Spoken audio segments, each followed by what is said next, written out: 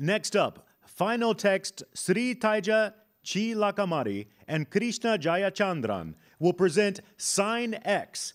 Welcome, Sri Taija Chi Lakamari and Krishna Jayachandran.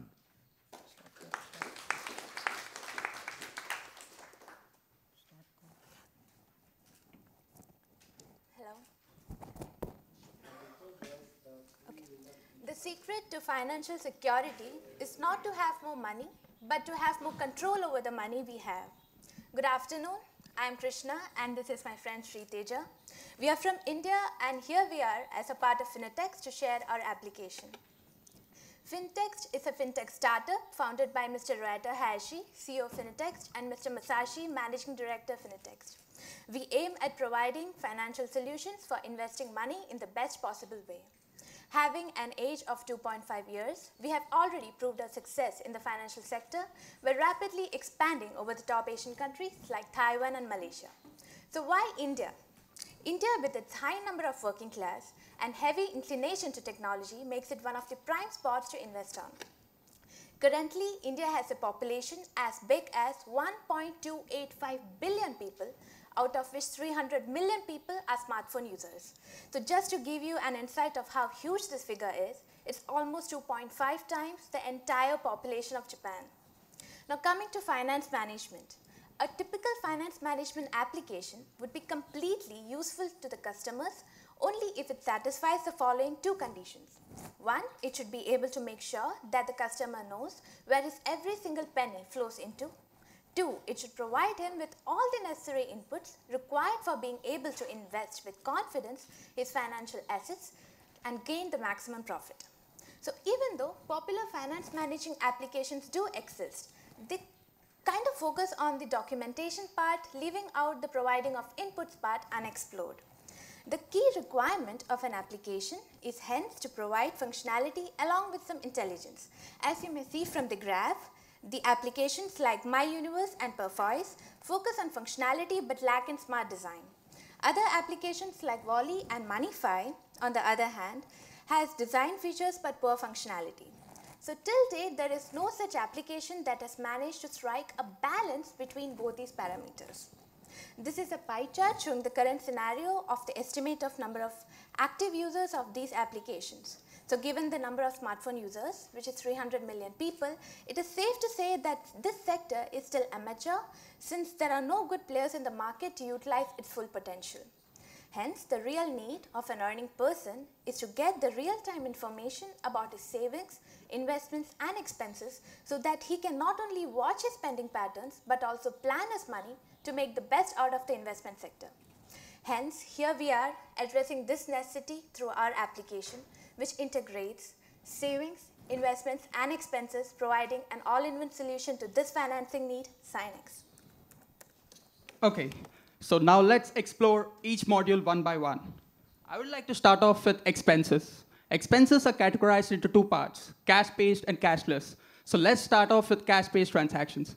All the existing applications do this by asking user to enter everything manually, but we give an option to upload a bill, which can be used for future reference. So with some other details, like the category and date, user can enter his transaction successfully. Now, let's see the card-based transactions. Here are my cards, which are live cards from India. You can see my credit card as well as debit card and the available balance in it. So how can I check my transactions? There is a page called Transactions where you can view all your transactions for the last 90 days.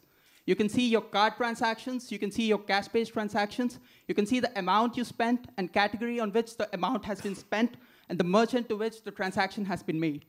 So now let's move on to the second module. It's investments. We believe investments play an important role in letting user know his financial status. So here I have added my stocks. I can track them in real time. And with one tap, I can see the current as well as historical performance of my stock. Now, we'd like to discuss about the third module. It's a savings. We achieve this by budgeting and documenting. So here you can see my page where my budget, my expenses, and available balance are shown. I have set my budget as 200,000 rupees per month. And you can see my balance available for the month. I'm left with 58% of my balance. So when I scroll down, I can see my daily necessities and all the other categories on which I have spent the money on, and detailed breakdown of how much I have spent on each category. I can see a neat pie chart representing each and every detail of it. When I scroll down, I can see my top 3 recent transactions with amount and the merchant name and neatly represented. Now, we'd like to talk about one more thing, and it's daily feeds. It's like a daily newspaper where information about the companies you're interested in and you want to invest in will be showing up. You can see an article, you can open it, and in a browser right in your app. So I'd like to discuss about some of the features. Security. We take security very seriously. So we're not going to upload anything without user permission. So everything, once user accepts, they will be uploaded in the third database or something like that. Now, we'd like to give notifications whenever you have to pay your bills or dues. And we also take care of reward accounts as well as loan accounts. And one more thing is monthly goals and challenges. We want user to spend his money very efficiently, and we want user to be motivated and challenged to reach his target. So we have added personalized goals and challenges for him. And we have a smart design. We do believe that smart design plays an important role in getting user interested in using an application. So we have the optimized UI and UX. We cover up to 80% of the banks. So we believe that SInX has got a wide scope of expanding and making a mark in advanced financing. We are on our way to add the following. 1, sharing of accounts within the family. This feature is widely desired by the users of existing finance applications. So sharing of accounts makes sure that all the members within the family, right from parents to children, are on the same page when it comes to finances. 2, connecting with friends and acquaintances. This is when you want to have an account for the common expenses, say with your friends or roommate for a brief period of time. So coming to business, since SInX is about financing and budgeting, we see banks as our ideal business partners. Also, the database created in SInX can serve as potential data sets for investing firms and other financial institutions, thus creating a strong source for monetization. As we can see in today's world, there are a lot of options to spend our money. We can buy a product, avail a service, invest it, or save it for the future use. So what matters at the end is how efficiently we do this.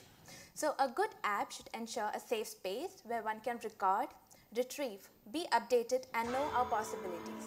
And SInX does exactly that. Thank you.